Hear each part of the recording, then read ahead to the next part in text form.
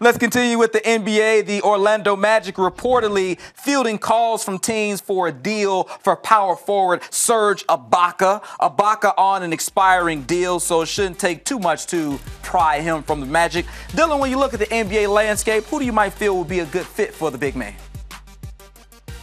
I'm going to say, how about Houston? Okay. And I look at a Houston team that's very good. They're a lot better than I thought they'd be at this point right now. And I think they're a team that Ibaka's skill set is one that's very unique.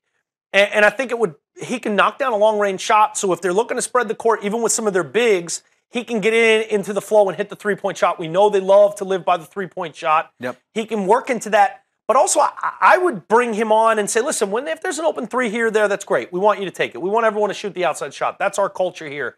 But he's also a guy that, while the other guys are worrying about the three-point shot, a team like that needs a guy like Patrick Beverley. A team like that needs a guy like Serge Ibaka that can go back to his heyday when he first got in the league, and he was Serge Ibaka and more of a defensive force, a lunch pail guy, a guy that was going to go and control the glass, go after rebounds, contest shots, defend well. I think Houston needs that. If they're going to compete with the San Antonios and the Golden States of the West and be one of those teams that maybe can get through the West and win a championship, I think they got to add something in this pre-deadline time.